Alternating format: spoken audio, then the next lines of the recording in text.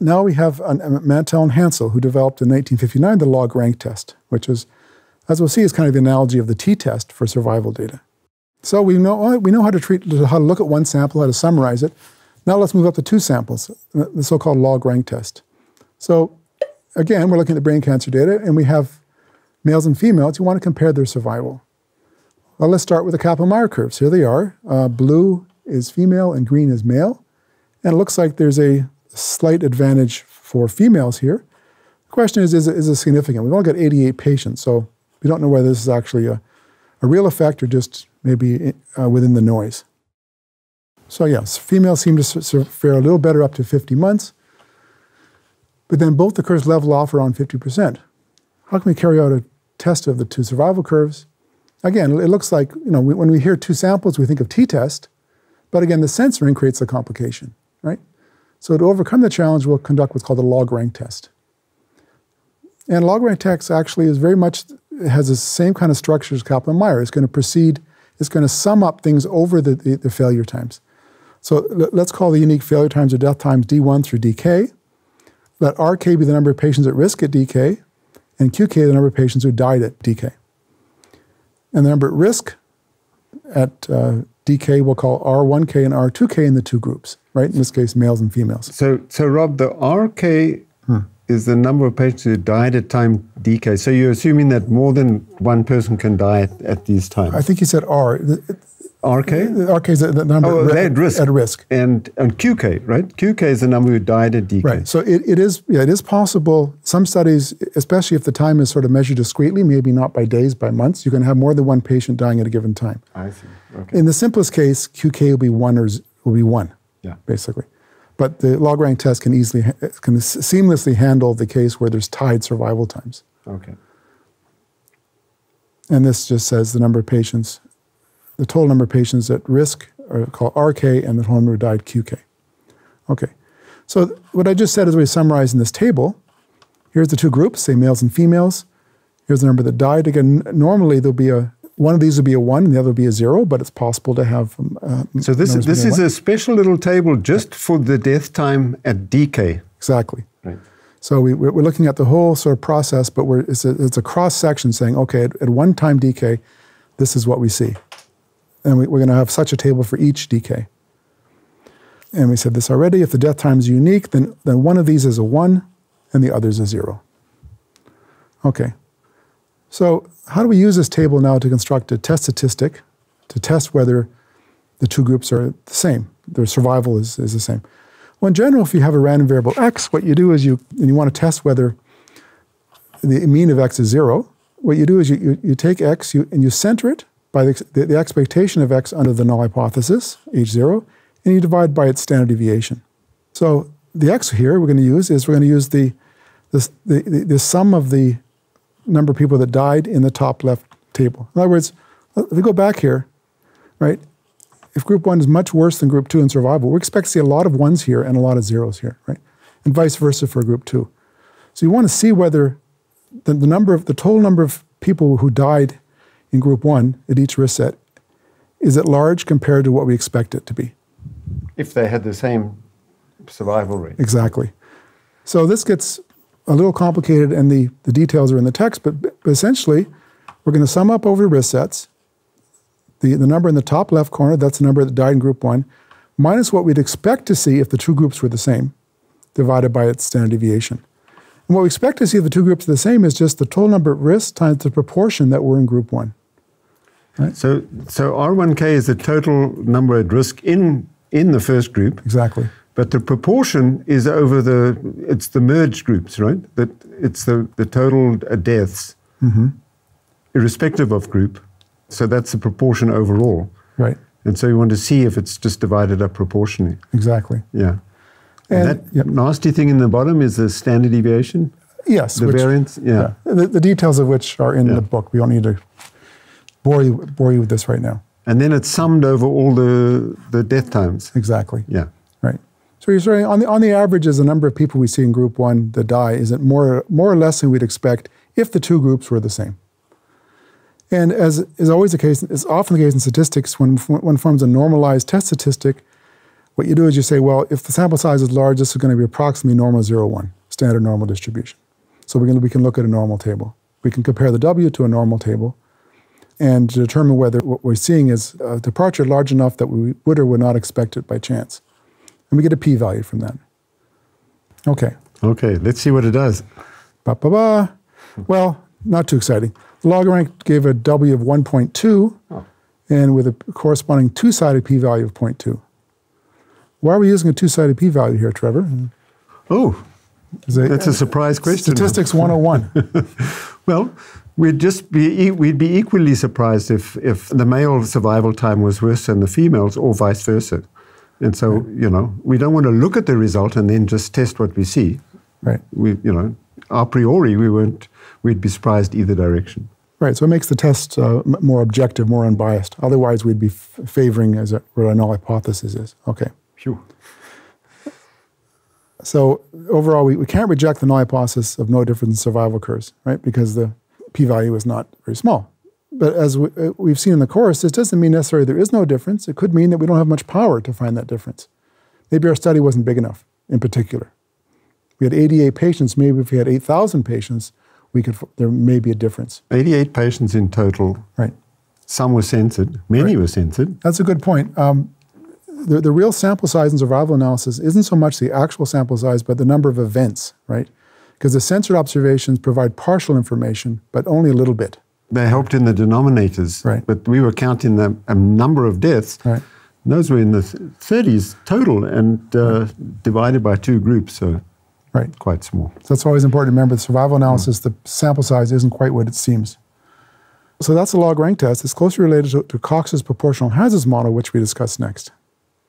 Okay, so we've seen the one sample and how to summarize it with the Kaplan-Meier. We've seen the two sample problem where we use the log rank test, and now we'll move up to regression, which is sort of the more general, more commonly occurring situation. Okay, so again, we have our survival time, and we observe the minimum of the actual survival time and the censoring time. Well, again, if you think about it as a regression, a supervised learning problem, we would be tempted maybe not to regress y on x, or maybe since y has a long right tail typically, being a survival time, maybe log y. But again, the censoring creates a problem. We can't just do that because we don't know how to deal with the censoring. Okay. So we're going to use a sequential construction similar to the idea used in the Kaplan-Meier curve. And you'll see this coming up all the time in survival analysis. You think of it as a process that unfolds in time, and you model it sort of time point by time point, failure time by failure time. So we've seen that for Kaplan-Meier, we've done that for log rank, and now for regression. One thing that's maybe worth saying, the Kaplan-Meier curve, it's like a distribution function which you just fit to your data. In other words, we say it's non-parametric. It doesn't really make any assumptions, right? But it does take into account the censoring. And from that point of view, it's attractive.